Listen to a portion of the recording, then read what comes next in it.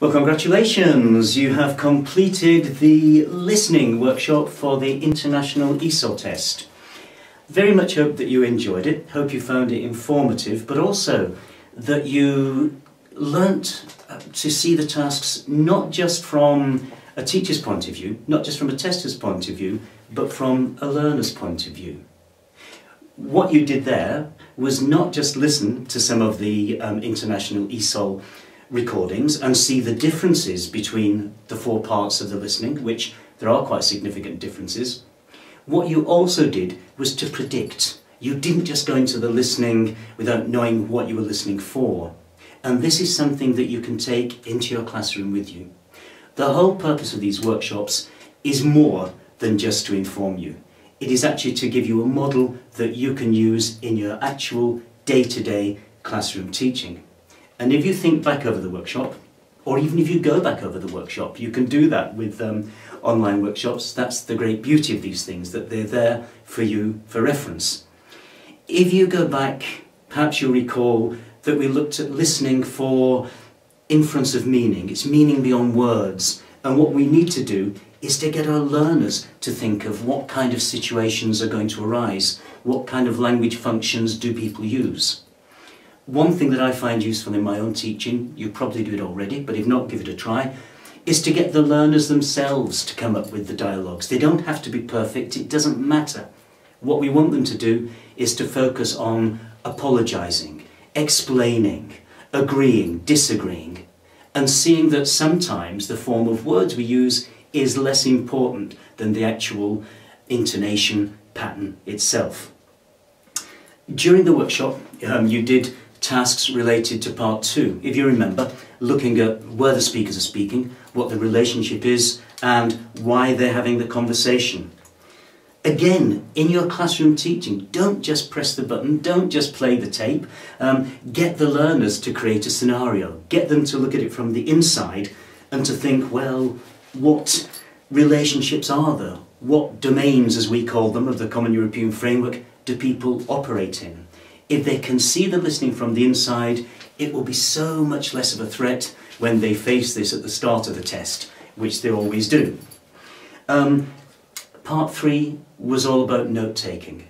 The more practice learners can get in doing that, not trying to take dictation, as I hope you didn't in the workshop, that you don't need to write down every word, you need to get a brief, concise note of what's going on. But again, you need to look ahead, you need to predict.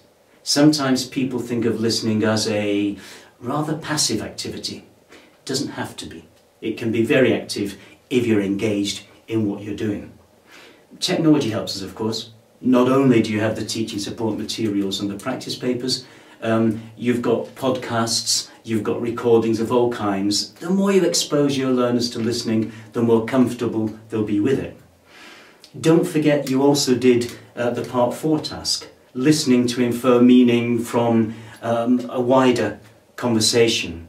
Not just listening for individual words to match an answer, but trying to work out what the speakers are saying. Once again, take these techniques into your teaching and get your learners to focus on the detail. One very simple practical teaching tip given to me by a friend the other day was that it's sometimes good to play a listening activity. The teacher can pretend to get the wrong answers. The teacher doesn't always have to be perfect. Sometimes, if the teacher says, oh, that was the answer, the learners will be delighted to prove him or her wrong, and they have to go back and pinpoint why he or she was wrong. With reading, with listening, if we can make them as active as classroom activities as we can, take away this feeling that they're passive, then we will help our learners to learn. We all talk as teachers about extensive and intensive listening, don't we?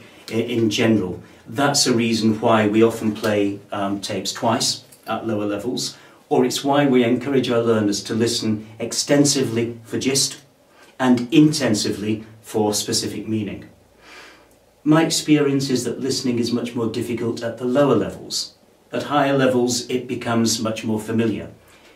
I think it's a very good idea to encourage learners to listen extensively, not to panic, and to think that the first time you hear something at a A1, A2, B1 level, there's no right or wrong answer. Put a tag question in front of it. Put a question like, do you think, or in your opinion, are the speakers friendly? So even if somebody thinks they are or thinks they're not, the job of tuning in, which is what extensive listening is all about, has been done. One thing I should always say, tips for teachers, it's also a question of preparing people for the tests. Sitting Guilds does everything we can to test real-life language and real-life skills, but learners do benefit from a little bit of examination technique. A couple of tips, practical tips, tell them you don't need to get every single answer right in the listening. If you miss one, don't panic. You can't use a dictionary, there just isn't time in the listening part. In the reading and writing you've got time, but the listening, get as much as you can. And above all else, if you feel you've done badly in one part, remember there are 3 other parts. If you felt during the workshop that you did some bits better than others, that's fine. We all do that.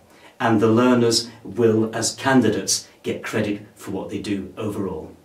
So once again, thank you, well done, and hope that you feel you not only enjoyed the workshop, but you actually went through the experience of being in the position of a learner, which will help you in your teaching. Thank you very much.